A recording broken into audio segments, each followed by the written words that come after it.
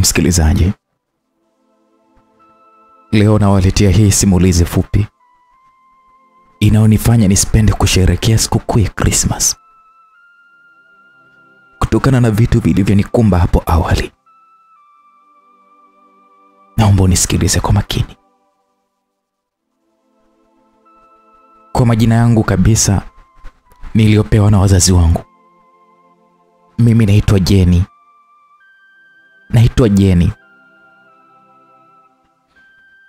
Nikiwa nina umri wa miaka 11, wazazi wangu wote walikuwa wapo hai. Nakumbuka ziliposalia siku 3 siku ya Christmas ikaribie. Basi nilimwambia mamangu aninunulie nguo za Christmas, aninunulie nguo za sikukuu nipendeze kama watoto wenzangu wanavyopendeza. Nadhani msikilizaji, hiyo ipo kwa kila mtoto. Inapokaribia siku ya Christmas, huomba sana wanunuliwe nguo na wazazi wao.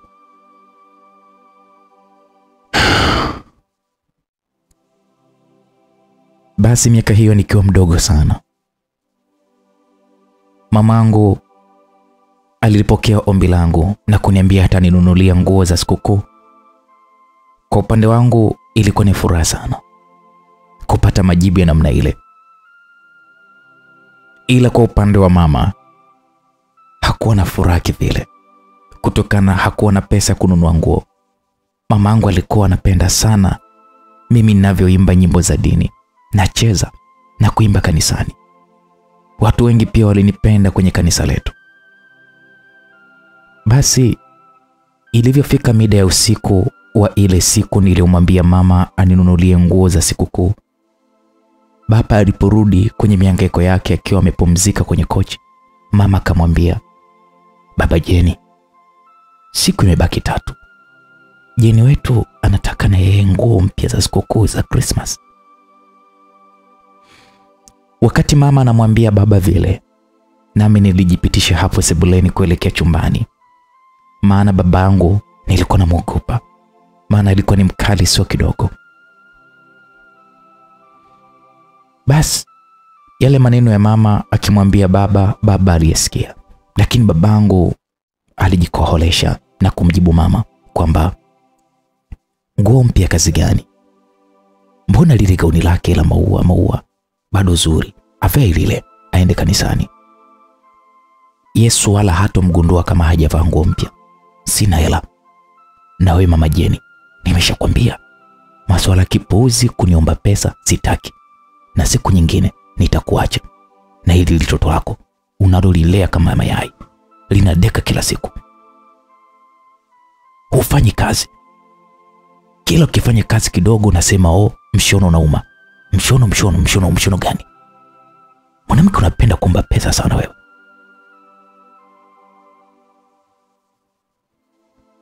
Siku hiyo nilisikia maneno ya baba alivyokuwa anamwambia mama. Na ndo nilikuwa naingia jikoni. Kiukweli niliumia, japo nilikuwa ni mtoto. Maneno ya baba alifanya machozi nitoke. Maskini mamangu alikuwa anajibiwa na baba. Mama alikuwa ongei kitu chochote. Babangu alikuwa ni mkoloni jamani. Alikuwa ni mkoloni. Akisema amesema. Ukijibu na jibu lako likamkera, basi kipigo kinachukua nafasi yake. Nikiwa nimesimama kwenye mlango wa jikoni, nilisikia mlango wa chumba cha wazazi wangu ukafungwa pa. Kumaanisha baba ameshaingia ndani kulala. Safari yangu ya kuelekea jikoni ilishia hapo. Nilirudi kwa mama, nikamkuta kanyongonyea. Mama yangu alikuwa ni mtu wa dini sana. Aliponiona hakuonyesha ishara kama amekasirika. Mama yangu akaniita, "Jenny, hebu lete kile kitabu cha nyimbo tuimbe." Mie nilikiendea kile kitabu cha nyimbo za Kikristo. Ndugu msikilizaji, mama alifunua kurasa kadhaa na kuniambia tuanze kuimba. Mama alianza kuimba nyimbo kwa hisia sana, nami nilimfuatisha kama yeye anavyoimba.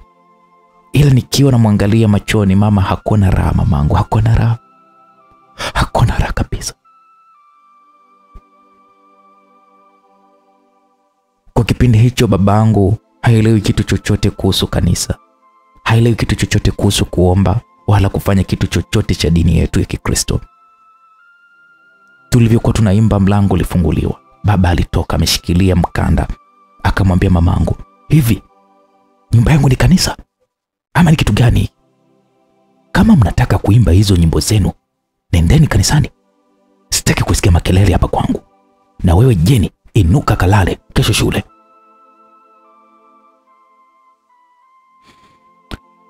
Babangu aliponiambia vile, niliinuka haraka na kuelekea chumbani kulala.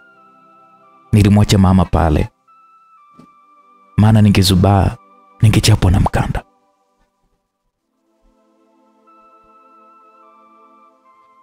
Nilivyokuwa chumbani bado niliendelea kusikia maneno ya baba akiongea. Alikuwa akiendelea kuongea kwamba mimi pombe nitakunywa sana tu, wewe endelea kusema mshono unauma. Ipo siku nitakufumua huo mshono unaosingizia unauma kila siku. Baba aliongea vile kisha akaingia ndani kulala. Ndugu msikilizaji, sijui ni mlaumu babangu au nijilaumu mimi mwenyewe, hata sijui. Hadi hivi sasa sijui. Mamangu alijifunguaga kwa upasuaji, ndio nikazaliwa mimi. Sasa kuna muda mama huwa anasema mshono na muuma, kuna muda afanyi kazi hata kidogo. Na akimwambia baba waende hospitalini wakaangalie kwa nini mshono na muuma, baba huwa anamjibu, dunia yote hii wewe wajiona ndio peke yako umejifungua kwa upasuaji? Ushapata kitu cha kusingizia? Niache mimi nikafanye kazi na nitatafuta pesa, ila usinipangie matumizi ya pesa. Uendelea kulea huo mshono wako.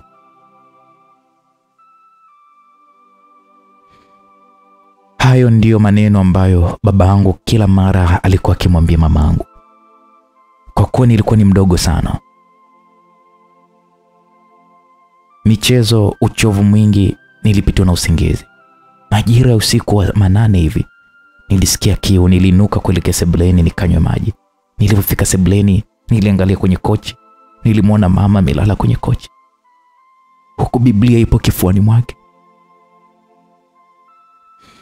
Mimi sikuwahi kujua kuwa mamangu kipindi chote analalaga sebuleni. Kumbe alali chumba kimoja na baba. Kwa miaka hiyo nyumba yetu ilikuwa na vyumba viwili tu, chumba cha baba pamoja na chumba cha kwangu. Nilikunywa zangu maji kisha nikaenda aliko mama nikamtikisa. Ndipo mama akainuka akaniita, Jeni, unafanya nini saa hizo usiku? Kabla sijamjibu mama, kumbe baba naye alikuwa ameamka. Baba alitoka na kusema, we mwanamke, umemchukua binti yako, ushamweleza kila kitu kuwa mimi nina mwanamke mwingine na ana mimba? Ushawaeleza kila kitu kuwa nakutesa, mkamwa mlale wote sebuleni, si ndio? Baba aliongea vile. Ndipo mama akasema, hapana baba Jeni, unaongea maneno gani mbele ya mtoto? Mama alivyosema vile, baba alikunja ngumi na akataka kumpiga mama ngumi ya mdomo. Sema hakufanya vile, alisitisha, akashusha pumzi na kusema, sijui utafanyaje, huyo mwanamke hutamjua. Ni kweli ana ujauzito na amekaribia kujifungua muda wote. Siwezi kuona mwanamke anisingizia mshono. Baba aliongea kauli hiyo na kuingia tena chumbani. Ndipo siku ile nilipogundua babangu ana mwanamke mwingine, na huyo mwanamke ana ujauzito. Iliniuma. Nikimtazama mamangu hana furaha siku zote, kumbe anateseka namna ile. Mimi nilikuwa sijui. Mama aliniambia nirudi kulala.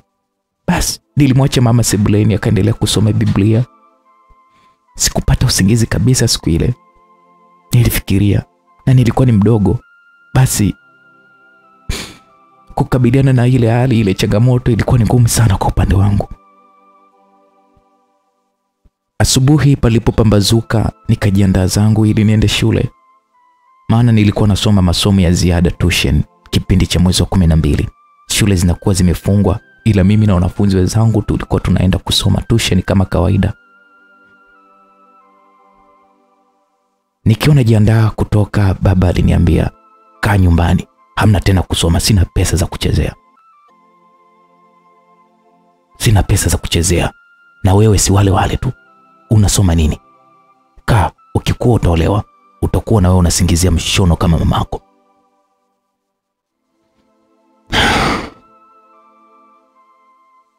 Baba aliniambia vile na kunisisitiza asije kuniona naenda tena kusoma masomo ya ziada. Mama yangu hakuwa na kauli kabisa. Ndipo mama akasema, "Baba Jeni, hatuna chakula cha leo. Mbona unaondoka bila kuacha kitu chochote?"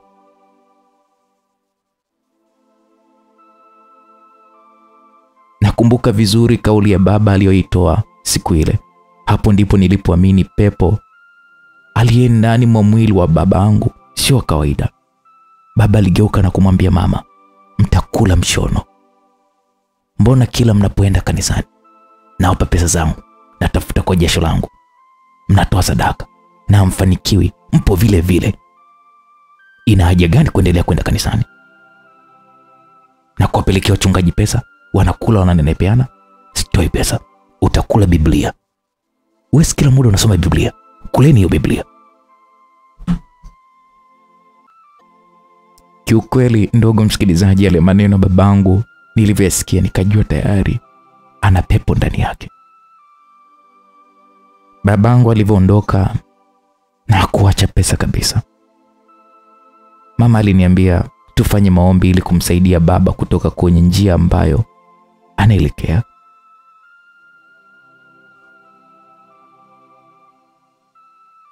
Tulimaliza kufanya maombi na mama. Ilifika mida ya saa 7 za mchana. Nilimwaga mamangu naenda kwa rafiki yangu Amina. Mama wala hakunikataza, aliniruhusu na kuniambia tuniwahi kurudi. Amina alikuwa ni rafiki yangu sana shuleni. Yaani nikiambiwa nitaje rafiki yangu namba 1, nilikuwa siachi kumtaja Amina kuwa rafiki yangu namba 1. Sikuwa na wajua wazazi wake, wala yeye hakuwa na wajua wazazi wangu. Na urafiki wetu ulikuwa wa shuleni tu. Rafiki yangu Amina tulivyofunga shule alinipa maelezo. Nikataka kwenda kumtembelea kwake. Nipande gari za Tabata, Kimanga. Nikifika mwisho wa gari, niulizie mgahawa wa mama Amina. Nitaelekezwa, maana ndio mgahawa maarufu Tabata kina Kimanga.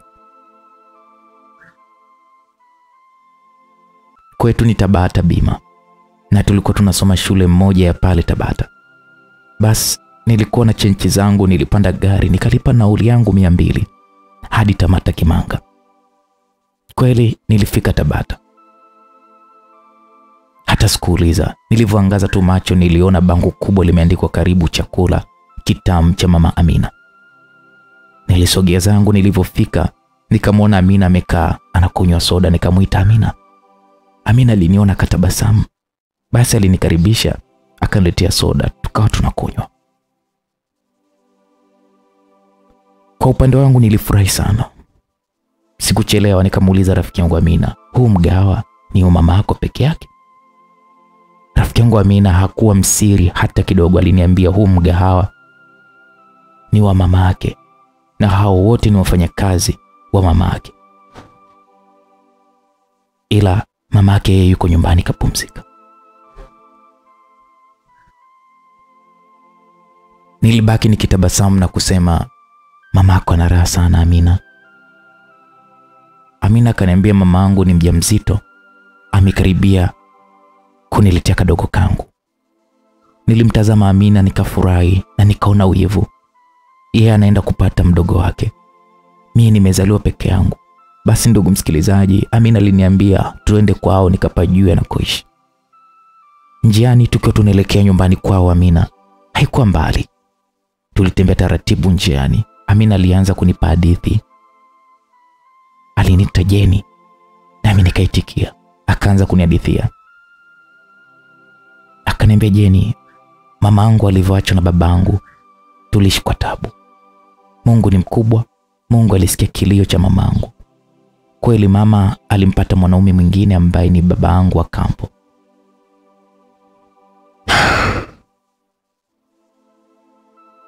Baada ya hapo maisha yalibadilika. Baba wa kambo anampenda mamangu. Alimfungulia mgahawa ambao umeuona. Baba wa kambo kayabadilisha maisha yetu hadi leo hii. Navaa nguo nzuri, viatu vizuri kama unavyoniona. Saizi kashanunulia nguo za sikukuu. Utafikiri mimi ni Mkristo. Yaani babangu wa kambo ananijali mno. Twende nyumbani. Nikifika nitamwomba hela atanipa. Alafu nitakupa wewe rafiki yangu. Ndugu msikilizaji, maisha ya utoto ni mazuri pia ni mabaya.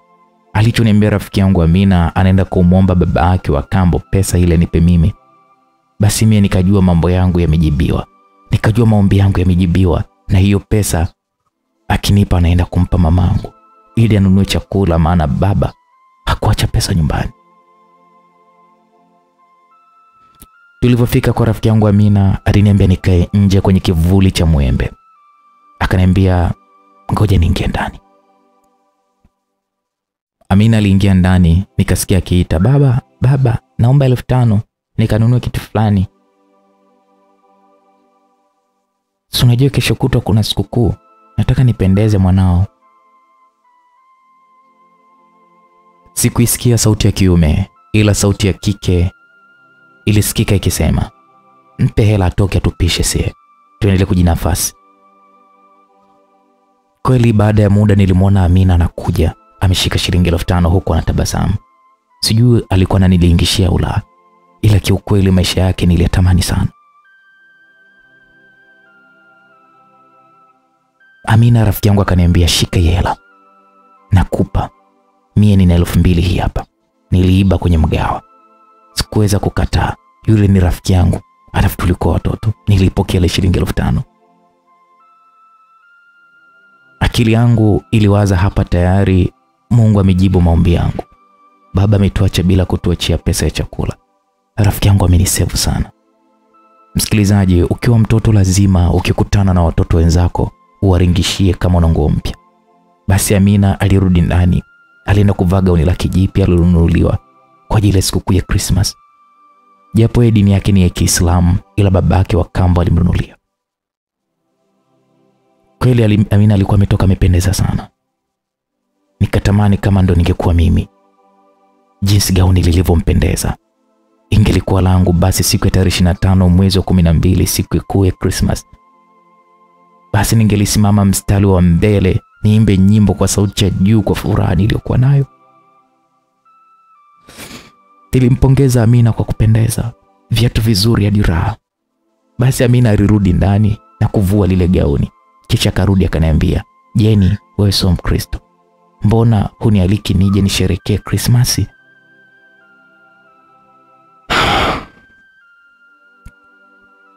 Swali la rafiki yangu nilishindwa kumjibu. Maana babangu akikataa kutoa pesa ya Christmas, Amina ataona namfanyia uchoyo. Nilimjibu, sidhani kama nyumbani tutapika. Mimi nitaenda kusherehekea kanisani tu. Amina akanijibu sawa. Akasema, vipi sikukuu ya Christmas, tutaenda bichi? Nikamwambia, Amina, sina uhakika kama nitaenda bichi. Tukiwa tumekaa chini ya kivuli cha mwembe, Amina akaniambia, Jeni, subiri niende msalani mara moja. Kabla hajainuka nikamwambia, nitaka nikuombe uniletee maji ya kunywa, nina kiu, ila nenda kwanza msalani, ukirudi utaniletea. Rafiki yangu Amina akiwa anaelekea msalani akanijibu, Jeni, usiogope, ingia ndani hapo sebuleni. Utaona jagi la maji mezani. Mimina kwenye glasi kunywa. Amina alivyoniambia vile niliinuka na kuingia ndani kwa kina Amina. Kwanza nilishangaa kuona makochi yao ni mazuri, tofauti na ya kwetu yaliyochoka yamechakaa. Nilichukua jagi nikamimina, na ile naiweka glasi ya maji mdomoni, nikasikia, tembea taratibu, usimtingishe mtoto. Niligeuka kutizama nani huyo anamwambia tembea taratibu. Kwa mara ya kwanza nikauona uso babangu akiwa na furaha. Ametabasamu, amemshikilia mwanamke mjamzito kiuno, wanatembea kwa kuongozana. Yule mwanamke hakuvaa kitu, tumbo lake lilikuwa kubwa, maziwa yalikuwa yanaonekanika.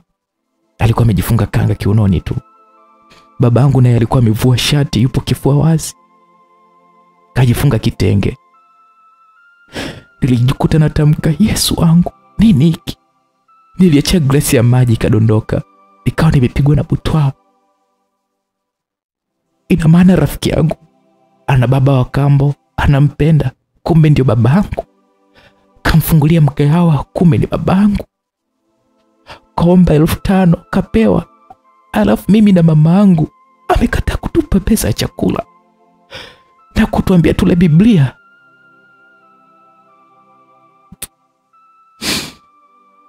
Ule mshindo wa glasi ulimfanya yule mwanamke ashtuke sana.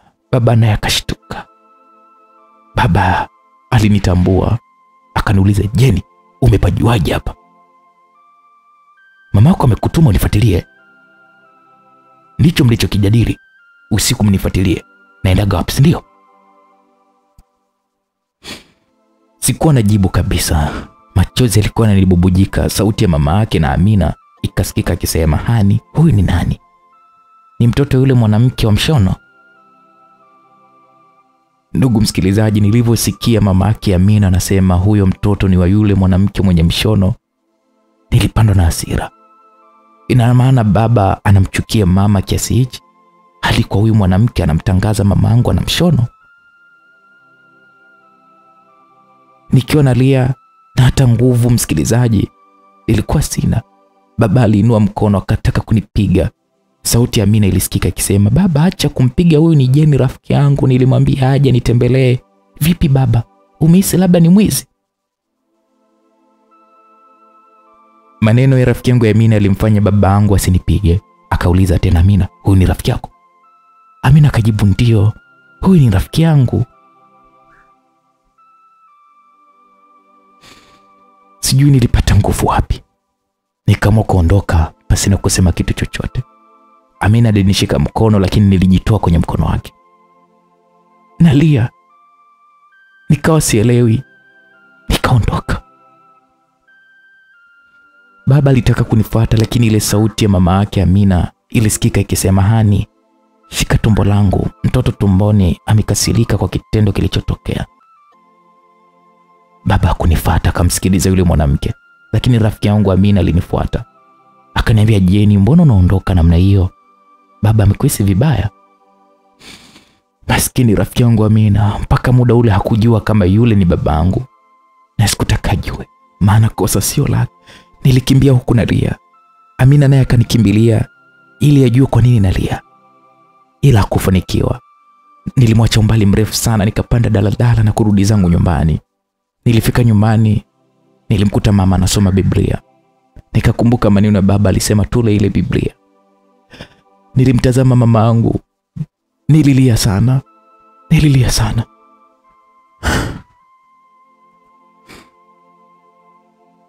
Mama akaniuliza, Jeni, unalia nini?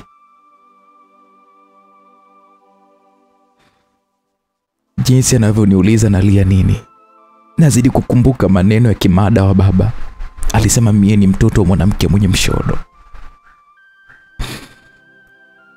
Sikutaka kabisa kumtazama mamangu. Niliingia chumbani kwangu, nikafunga mlango. Nililia sana. Mamangu aligonga mlango akaniuliza nalia nini. Sikumweleza kitu nilichokutana nacho kuhusu mchepuko wa baba. Mama akaniambia, Jeni, usilie, mie ni mamako, nitakupata hela nikakununulia nguo za sikukuu. Mama alivyosema vile ni kama amenitonyesha kidonda changu. Nililia. Yaani mama anakwenda kukopa pesa anunulie nguo, babangu amemnunulia Amina nguo kwa hiari bila hata kuombwa. Niliumia sana. Na mamangu alijua nalia sababu hawatanunulia nguo za sikukuu. Mama aliondoka, sijui kaenda kukopa pesa ama nguo, sijui. Sikujua kwa muda ule, lakini mama baadaye alikuja na nguo pamoja na viatu. Baada ya mimi kulia sana, nilitoka sebuleni. Mama alivyokuja akaniambia, mwanangu, nguo hizi hapa za sikukuu. Sikuwa na furaha, niliziangalia tu zile nguo. Nikamtizama mamangu ambaye anaitwa mwanamke wa mshono. Sikuzipokea. Mama akaniuliza, Jeni, hujazipenda hizo nguo nilizokununulia? Mbona ufurahi? Masikini mamangu hakujua chochote kinachonitesa mimi, na nilikuwa nashindwa nianze wapi kumwelezea. Nilizipokea zile nguo na kumwambia mama asante. Sikutaka mamangu kumpa pressure. Mama akaniuliza, umezipenda? Nikamjibu ndio mama. Mwanangu, umezipenda kweli? Ndio mama. Haya, kilichokufanya ulie nini mwanangu? Nilishusha pumzi, nikaamua kumdanganya ili mamangu abaki salama. Nikamwambia mama, ndio, nilikuwa nalia sababu nimeenda kwa rafiki yangu, nimekuta amenunuliwa nguo nzuri. Mama akaniambia, mwanangu, amtumainie Bwana basi ufanikiwa. Sikumjibu mama kitu chochote. Ilifika mida ya saa 1 za usiku, njaa iliniuma. Nikaenda jikoni, nikakuta mama ameinjika sufuria la maji. Nikamuuliza, mama, unapika nini?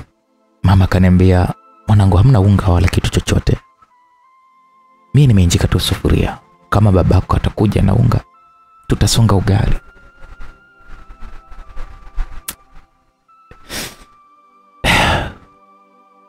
Mama alivyosema vile kama kanitonesha.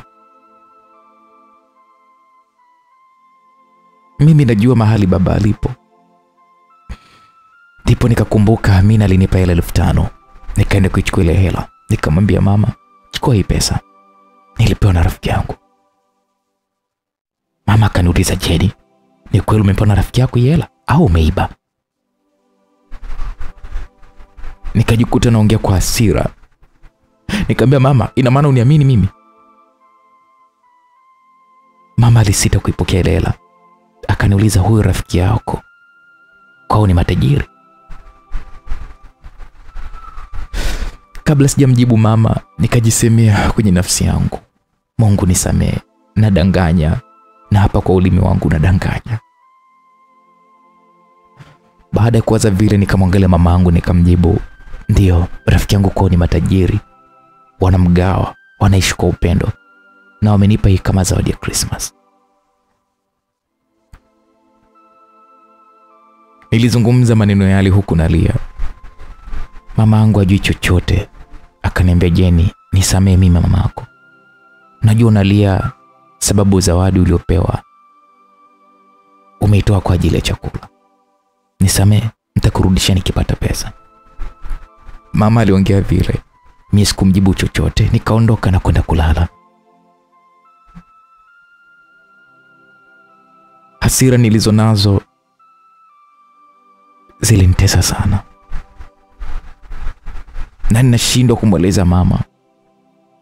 Baadaye mama alimaliza kupika. Alikuja kuniambia nikale.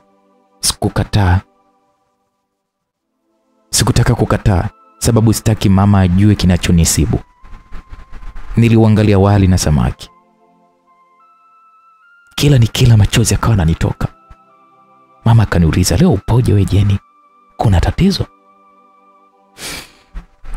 Nilizidi kudanganya, nikamwambia mama, nina furaha. Natamani Christmas ifike hata leo, nivae nguo ulizonunulia. Mama alitabasamu. Tulivyomaliza kula tukaanza kusali. Mama alivyokuwa ameshikilia Biblia Nikakumbuka baba alisema tule ile Biblia. Hasira zikanijia tena. Nilivumilia. Tulivyomaliza kusali nikaenda kulala. Asubuhi nilidamka na mapema nikafanya usafi. Nilikuta mama kalala kwenye kochi kama kawaida yake. Nilijua huenda baba amerudi, ila siku hiyo hakurudi. Siku mbili baba hakurudi nyumbani. Hatimaye ikafika tarehe 25 siku ya Christmas, ambayo sitoisahau kwenye maisha yangu.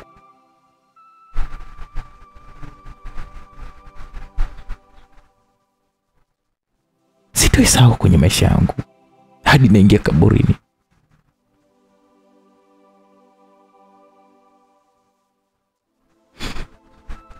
Siku hiyo mama aliamka mapema sana. Akaniambia, mwanangu Jeni, jiandae uende kanisani. Babako na siku mbili hajarudi nyumbani. Hajaacha pesa. Hivyo hamna pesa kukupa kwa ajili ya kutoa sadaka. Pia leo nadhani utakula kanisani. Ila mimi mama yako najisikia vibaya. Sababu ya hii baridi na hata kama mvua, mshono wangu unauma, na mshono ukiuma siwezi kutembea. Mimi nitafanya ibada nyumbani mwanangu. Nenda kanisani. Mama aliposema mshono unamuuma sababu ya baridi, hasira zilinipanda. Kila siku yeye kusema mshono unamuuma. Ndio maana hadi baba anamtangaza kwa vimada ya kwamba anaumwaga mshono. Hasira zilinijaa, nikaamua kusema neno. Mpaka leo hii natamani mamangu angelikuwa hai, nimwombe msamaha, ila hayupo. Nilimwambia mama, mshono, kila siku kulalamika mshono. Ndio maana baba amekuacha. Baba na mwanamke mwingine sababu ya huo mshono wako. Nikiwa nazungumza vile, babangu naye akawa anaingia. Sikio baba alifika, alinikaba shingo kwa nyuma, akanisukumiza kwa mama, nikamdondokea kwenye tumbo la mama. Baba akanishika tena shingo, akanigongesha kichwa changu kwenye tumbo la mama pale pale kwenye mshono. Wakati huo mama aliniambia anaumwa mshono. Mama alipigia kelele za maumivu. Baba alianza kuongea, naona mmenunuliana nguo za Sikukuu. Unalalamika mshono kila siku. Pesa umetoa wapi? Wewe mwanamke, unaenda kuwatanulia wanaume wengine, wanakupa pesa. Ukirudi nyumbani unasema unaumwa mshono. Eti unachukua Biblia na kuanza kusoma. Maneno yale ya baba alizungumza mbele yangu. Wakati mama alikuwa anasikia maumivu, alinyanyua mkono achukue Biblia. Maana mama yangu akiumwa kidogo anachukua Biblia na anaanza kusoma. Kabla hajashika ile Biblia, baba akawa ameiwahi. Baba alichukua ile Biblia akaanza kuichana. Huko akawa anasema, wewe kahaba, unaenda kutonoa miguu kwa wanaume, ukirudi nyumbani unajifanya kwenye kivuli cha Biblia. Sasa naichana. Baba alianza kuichana ile Biblia. Alivyomaliza kuichana, akamkanyaga mama yangu kwa nguvu kwenye mshono. Nikiwa nakodoa macho, baba akanichania gauni nililokuwa nimenunuliwa na mama yangu. Sijajua kama kalinunua ama amelikopa. Baba akalichana, akaniacha mtupu nikiwa na nguo ya ndani tu. Baba alicheka na kusema, binti yangu mrembo, bado mdogo, una kiuno kizuri, subiri ukue kidogo, wanaume wakubandue. Kisha akanisukuma chini. Baba akaingia chumbani. Baba alivyonisukuma nikashangaa. Nimeshika damu. Nikatazama damu inatoka wapi. Nikashangaa damu inatoka kwa mama. Wakati huo nipo mtupu na nguo ya ndani tu.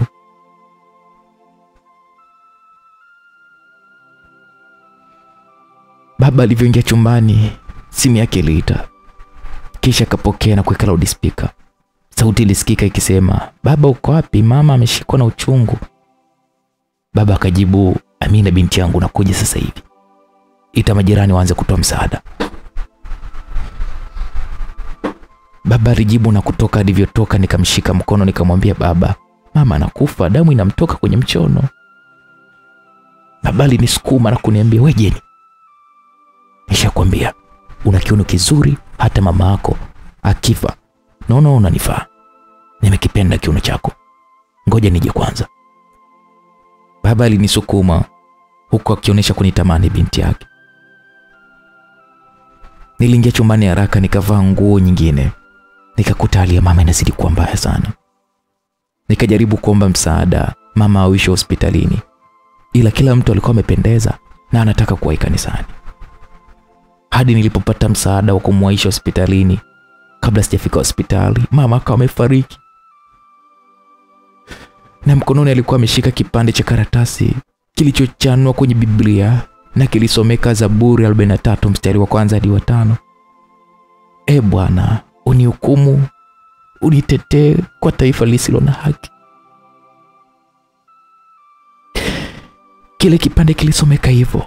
Ikabidi mama ingizwe hospitalini japo tayari ashafariki. Lakini hiyo hospitali mama Amina naye alishaletwa kujifungua. Mungu alivyo ajabu, alishindwa kujifungua kawaida, akafanywa upasuaji. Mtoto akazaliwa na yeye mama Amina akawa amefariki.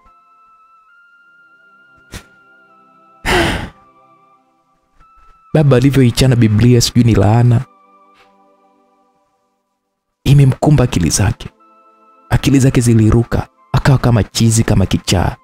Siku ya tarehe 25 mwezi wa 12, siku ya Christmas.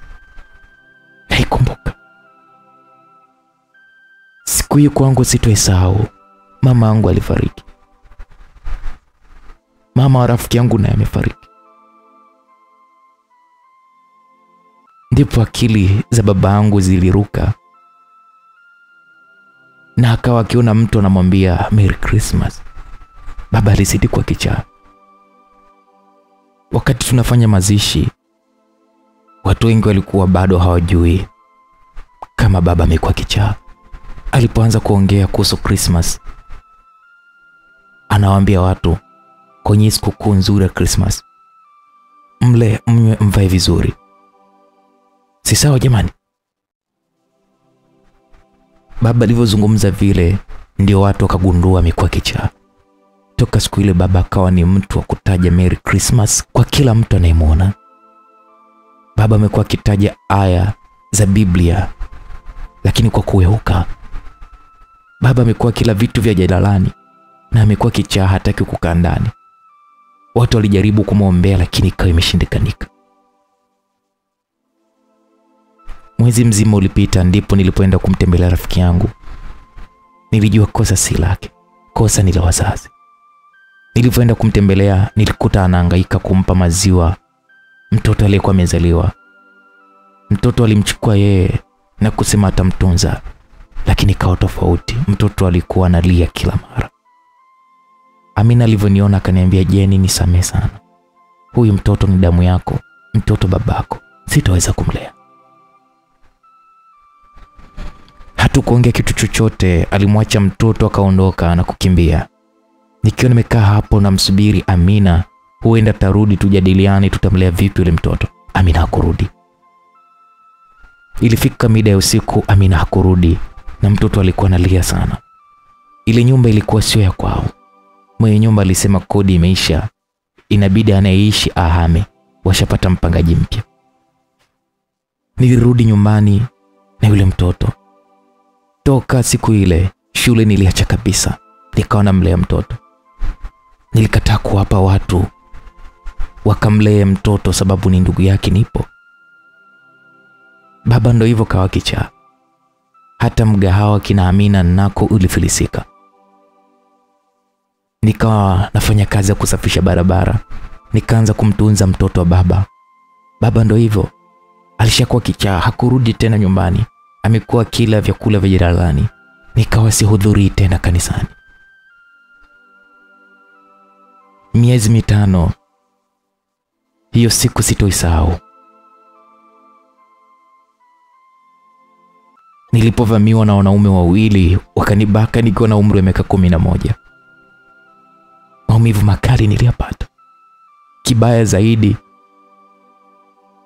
baba mkubwa. Nilibakwa na baba mkubwa huku mtoto mchanga alikuwa analia. Nikajiona mwenye mikosi. Nakumbuka nilimchukua mtoto ili nikamtelekeze. Nilitoka sehemu ambayo haina makazi. Nilipomwacha mtoto alilia sana. Ile hali nilishindwa kuvumilia, ikabidi nimrudie. Nilimchukua tena na kuanza kumlea. Nilipata wakati mgumu sana, kulala njaa, mvua yangu, jua langu. Ninachomshukuru babangu, alikuwa amejenga nyumba yake. Swala la kodi halikunisumbua. Kuna muda majirani walinisaidia kunipa chakula. Watu wa kanisa waliniomba niwape mtoto wakamlee, ila nilikataa. Sababu niliamini ndugu yangu pekee ambaye nilimpa jina la good luck. Ndugu msikilizaji, haya yote nakumbuka nikiwa nje ya duka la kuuza nguo. Nje ya hili duka kuna mti wa Christmas, na pembeni amesimama babangu ambaye ni kichaa. Anacheka akiutazama ule mti wa Christmas. Auntie, mbona unafanana na huyo kichaa anayeangalia mti wa Christmas? Ni swali aliloniuliza good luck. Sasa alikuwa na miaka 7. Ameniuliza hivyo, nikamwangalia good luck na kumwambia, huyo ni babangu.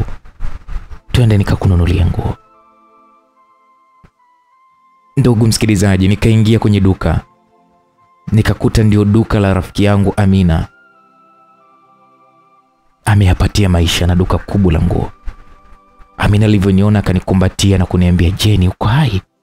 Nikatabasamu nikamjibu, "Niko hai." Amina akaniambia yaliyotokea hayakuwa makosa yetu. Turudi na urafiki wetu wa zamani. Japo maisha yangu yalikuwa magumu, Amina hakunitupa. Amina alinipa nguo nzuri nikampa babangu ambaye yuko nje anashangaa mti wa Christmas. Baba akashukuru na kufurahi, ila hanikumbuki, maana toka awe kichaa hakumbuki tena. Amina alifurahi kumwona good luck amekuwa, naye alimpa nguo za Sikuu. Amina akaniambia mpaka sasa namiliki maduka mawili ya nguo na ananipa duka moja. Nakumbuka yote haya nikiwa naangalia duka la nguo. Na huu ndio mwisho wa simulizi hii. Simulizi ya kweli kabisa inayohusu maisha yangu mimi Jeni. Naam, msikilizaji, na huu ndio mwisho wa simulizi hii iliyosimuliwa kwako nami Uncle J, na mtunzi ni Bwana Mogi Shine. Asante kwa kuendelea kuisikiliza Simulizi Mix.